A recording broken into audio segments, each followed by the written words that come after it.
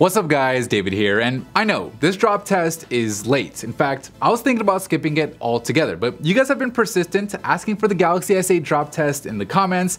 You've been messaging me on Facebook, you've been hitting me up on Twitter, so you know what? Maybe it's better late than never. If you guys like these PhoneBuff style drop tests and want to see more and hopefully sooner, give this video a thumbs up and let me know. If this video hits 10,000 likes, I'll do the OnePlus 5 drop test next. Now, as many of you guys know, here at PhoneBuff, we work independently of manufacturers. We buy almost every phone you see here on the channel, so when we do drop tests like this, it can get expensive. So I want to give a big thanks to Squarespace for sponsoring today's video. Whether you need a domain, websites, or online store, make your next move with Squarespace. They've got tons of beautiful templates that look great whether you're on a desktop or on a smartphone. They have award-winning 24/7 customer service, and let me just tell you guys, I've made quite a few websites over the years, and when we switched phonebuff.com over to Squarespace, it was like the easiest and most seamless experience I've ever had building a website. Everything is drag and drop, it's an all-in-one platform, so you don't have to worry about things like updates. So if you're looking to do anything, whether it's start a blog,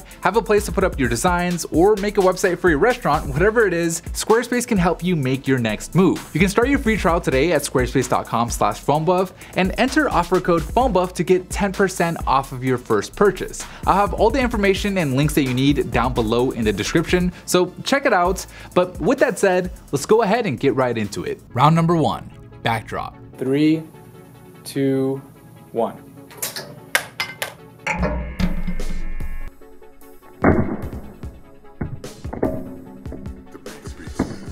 Okay, so after that backdrop, the iPhone 7 only suffers a small little scuff by its camera, while the Galaxy S8, being the all-glass phone that it is, gets its back glass cracked. It's not the worst crack in the world, but definitely something you wouldn't want to happen to your $700 or $800 phone, giving the clear advantage by a huge margin to the iPhone in round number 1. Round number 2, corner drop. 3, 2, 1. Ooh.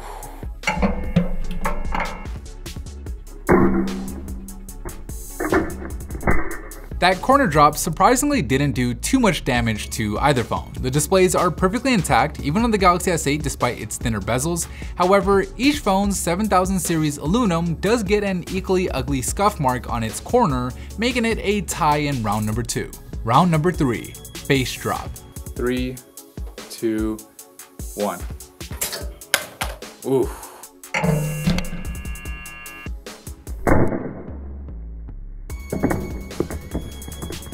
Alright, so both phones get their displays cracked after that face drop. The S8's damage is mostly contained along the left side of the phone without too much spiderwebbing going across the screen, whereas the iPhone screen has spiderwebs all over the place. On top of that, after going through our 10-point inspection that we do after every drop, we found that the rear camera on the iPhone just stopped working. It literally wouldn't show us anything when we were trying to use it, indicating a loose connection or damage to the camera module, with even the flashlight failing to turn on. The selfie cam was also affected, mainly due to the cracked glass on the front, giving the Galaxy S8 the clear win in round number 3. Bonus round. Okay, so with both phones still technically having a fully functional display, we enter the bonus round, where unlike in the past, we'll be dropping the phones from higher up at 4.5 feet compared to just 3 feet, which should be a better test of each phone's shock resistance. First up is the iPhone 7. 3, 2, 1. Oh my gosh. Alright. Still working. The touch is working, so let's do it again. There's no way you hear that? That thud. Ooh, I see glass everywhere, but it's still working. Jeez. Ooh, something happened on screen. Oh, the display started to give up. Oh, it's disappearing. Oh my gosh. Oh, I think this thing's done. So the home button works, but yeah, the screenshot. So after 3 drops, the iPhone 7's internal LCD cracked, making the screen completely unresponsive to the touch, and the damage just kept getting worse and worse the more we tried to use the phone. Let's see if the Galaxy S8 can do any better. 3, 2, 1. Oh. Wow, still good. 3, 2, one. Spider webbing going everywhere, but it's still good.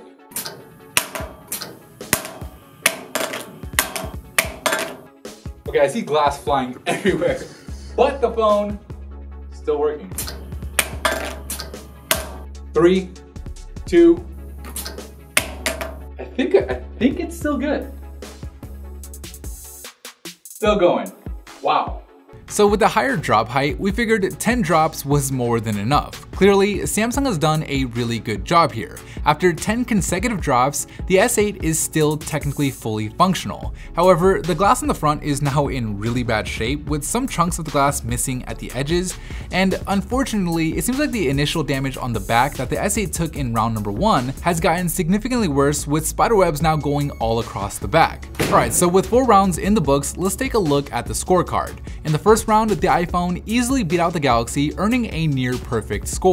The phones tied in the second, the S8 dominated in the third round, and knocked out the iPhone in the fourth, making the overall winner the Galaxy S8. That is it for me in this video. Thank you guys for watching, and as always, I'll see you in the very next episode.